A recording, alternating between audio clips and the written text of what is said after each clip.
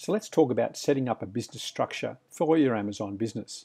And don't worry if you're not sure about what to do if you're selling in both North America and Europe. I'll detail out the process for you so that you know what to do no matter where you're selling. Before we jump into this, let's briefly return to the coffee shop reality for just a moment. The reason I am bringing this back up again is due to the fact that I see many Amazon sellers who complain and have a level of fear associated with starting a company. Remember what I told you back in the first module of this program. You are creating a business that you plan to utilize to pay you for years. Why wouldn't you set up your business so that it can actually succeed?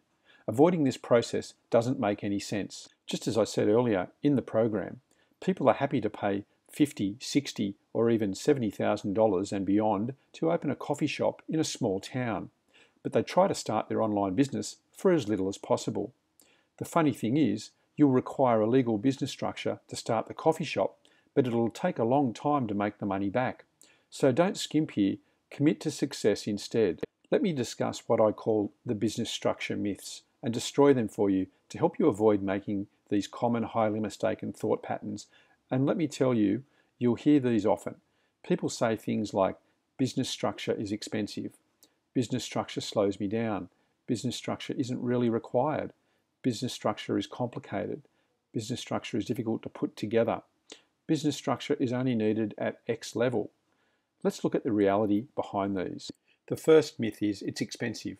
This is completely false, as it only costs a few $100s to set up a company in most cases. Even if it did cost thousands, it would be worth it. I mean, this is the goose that lays the golden egg. If you don't have a vehicle to do business, then you don't have a business. Secondly, the myth is that it's slow.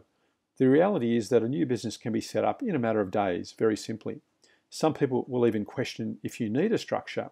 As I've said, if you have no entity, then you have no vehicle to grow your business. Some will tell you that it's complicated to set up. Well, if you follow my process, it's 100% outsourced by experts who will take care of it, all for you for a tiny investment.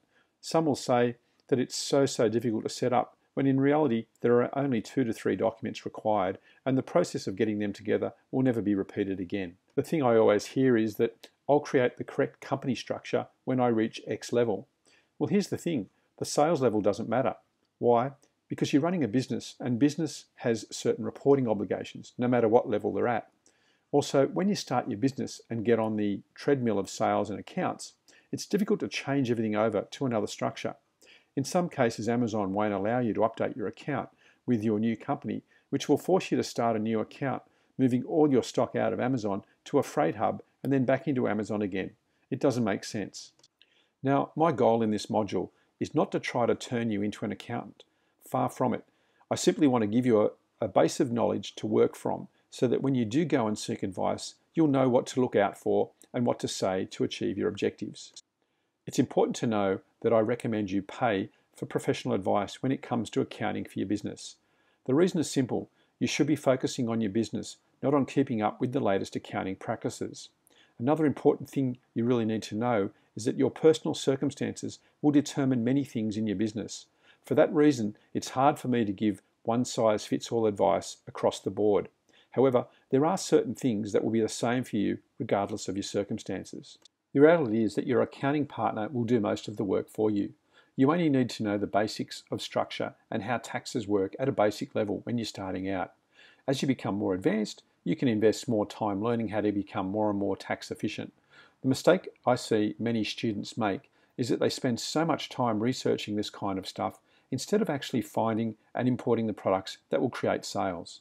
If you've got no revenue, then you've no need to be researching this any more than what we'll share with you in this module.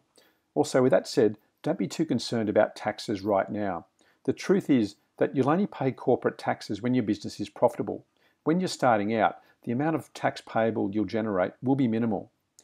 We're going to outsource our tax and accounting to a partner. The amount of things you need to know to account for your business is simply overwhelming and not a good use of your time. Finally, note that anything I share with you here does not constitute financial advice. The key is to seek professional advice always.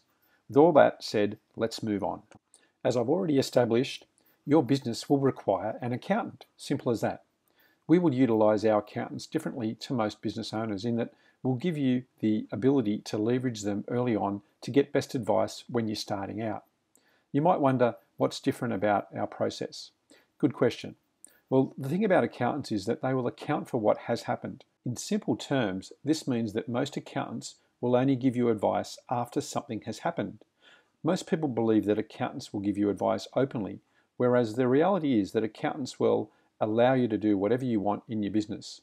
They'll then account for that, even if you've made errors in what you've done. The key, therefore, is to be aware of this and be proactive in your approach by asking any questions you have when you first speak to your accountant. One thing you may not know is that most accountants' first consultation is free. This is typically the case as they want to take you on as a client. My advice is to have any questions you're unsure of ready and written down and ask these on your first consultation. Be sure to ask about things that you believe will happen and get a hypothetical answer from them in advance. Really, the most important thing to do right now is to make an appointment with an accountant and use their advice to help you choose the best structure for your business. They may need to charge you a small fee to dive into your personal financial situation if it's overly complicated, but typically you can get the advice you need early on with little resistance. When it comes to setting up your company structure, I actually recommend using your accountant to set up your business structure for you.